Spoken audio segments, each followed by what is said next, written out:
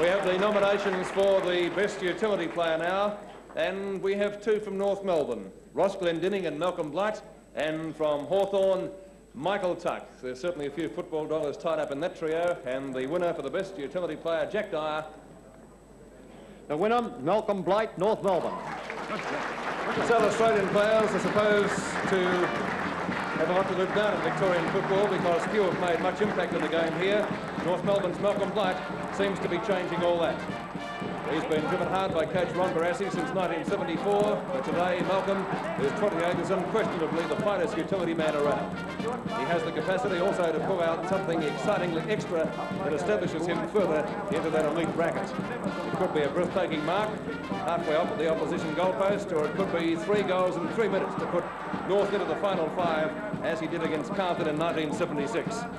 Fair-haired Malcolm stands just under 6 foot, but surprisingly, most of his work for the Kangaroos is done at Williamstorf Heights.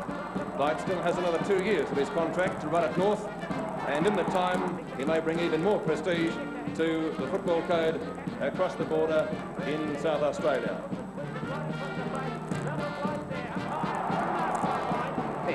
Afterwards, the forward pocket. Quite how he scored that one in, I don't know, but he did get some of the left foot. Looking for Malcolm Blight there. Blight a chance for the mark in the second round. Picks up, gets onto the left foot. The best utility player from North Melbourne, Malcolm Blight.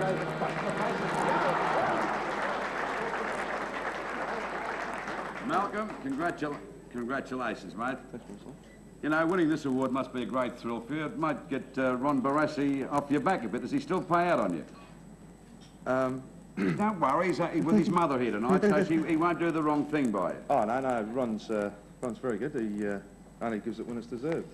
Well, OK, now, you and your wife and your family weren't, you know, a little bit discontented about you were thinking about going back to Adelaide. What's the position there now? Oh, no, I just, after the original stint here for 3 years, I thought about it and thought, well, it's obviously the place to be, so we decided to stay. You're staying, you'll be here next year? My word. And the year after? My word. And the year after? If I can help it, yes. OK, Malcolm Blight, put your hands together and thank you very much. Best utility player, Malcolm Blight.